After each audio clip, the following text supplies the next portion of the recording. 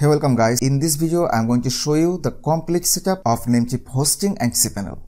At first, I'll show you how to connect Namecheap domain to Namecheap hosting. And also, I'll show you how to set up Namecheap DNS to another domain provider. Then I'll show you how to get access to your cPanel, how to add multiple domain on your hosting. Then I'll show you how to add SSL certificate on your domain. I'll also show you how to create business email for your website. And finally, I'll show you how to set up WordPress on your domain through Namecheap cPanel. So stay with me till the end. At first, you need to log into your Namecheap dashboard. Here you will find domain list and hosting list. If you have the domain and hosting on the same account, then you just need to update your name servers from here. Click on this drop-down menu and select Namecheap Web Hosting DNS. That's it. But if you have a domain from another provider, in that case, you need to go to the domain company. Here I am using GoDaddy. Click on Manage DNS and find out the name server option. Click on Change. Click on Advanced to enter your custom DNS and save this to Namecheap DNS server, dns1.namecheaphosting.com, dns2.namecheaphosting.com, and save it. Give the permission.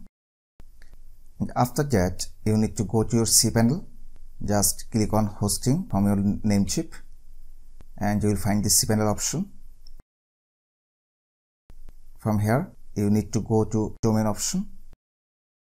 Click on add-on domain. That's how you can use multiple domain on your Namecheap cPanel. Give the domain name. You can also give a subdomain here.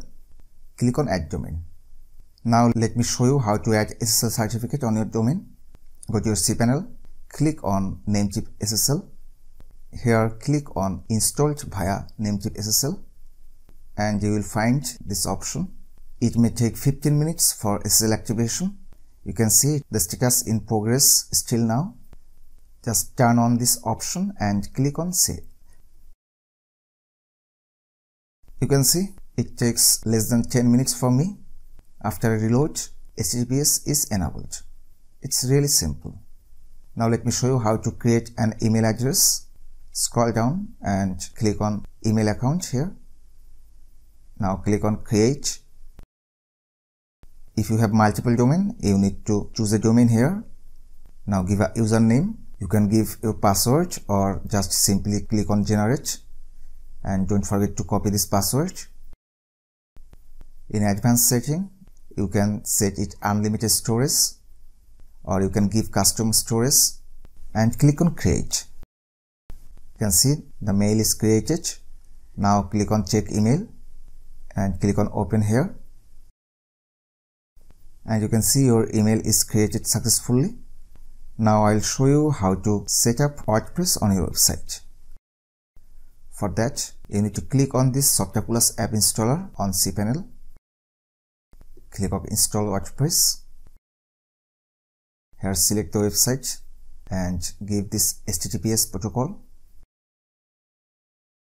Give a username and password. Don't forget to copy this username and password. And give the email address here.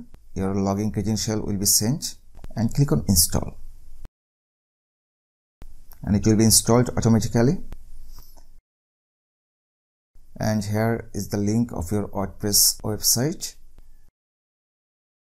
And you can see HTTPS is created. Thank you so much guys for watching this video. Please subscribe my channel and stay tuned.